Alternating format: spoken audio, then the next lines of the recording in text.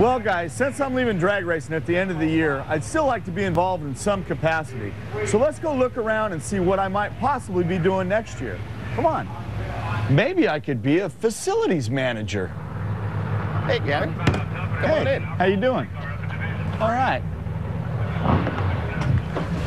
Oh, God.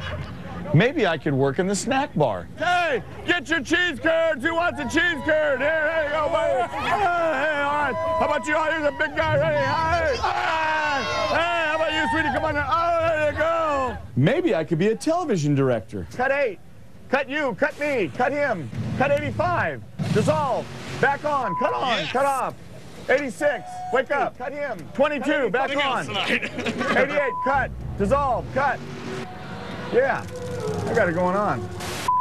I think I found my calling. Now, Gary Scelzi is actually driving the race car today, not directing TV, but I think you do that pretty well. Is there a chance you might be doing that next year instead of coming back to drive one of these funny cars? I think ESPN about freaked when I walked in there and started directing, as you can see by the real producer's face. So what about next year? I know last week you were telling me you just had some fantastic offers that you couldn't believe. Are we going to see you back? I mean, how close to a decision are you? Honestly, I'm probably 95% away from not making a deal, but I've had some pretty interesting offers. One that includes an airplane and one that includes half ownership in a funny car team.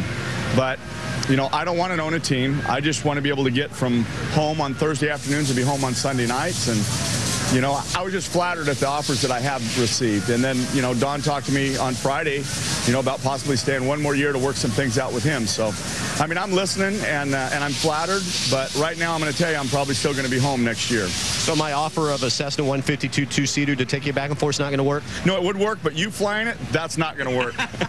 Now, you have a chance this weekend to win some rounds and move up in the standings to better yourself going into Indy for the countdown to 4. You know, is that the goal? What are you guys doing in order to achieve that? Well, I'm going to tell you, Todd is really aggressive, and Beckman and those guys went out first. We saw what happened to their car. We made some major changes last night because we're in, so it doesn't really matter. But we want to be third, and there's a chance we can do that. And if we can take Robert out and we can go a few rounds here, there's a real strong possibility.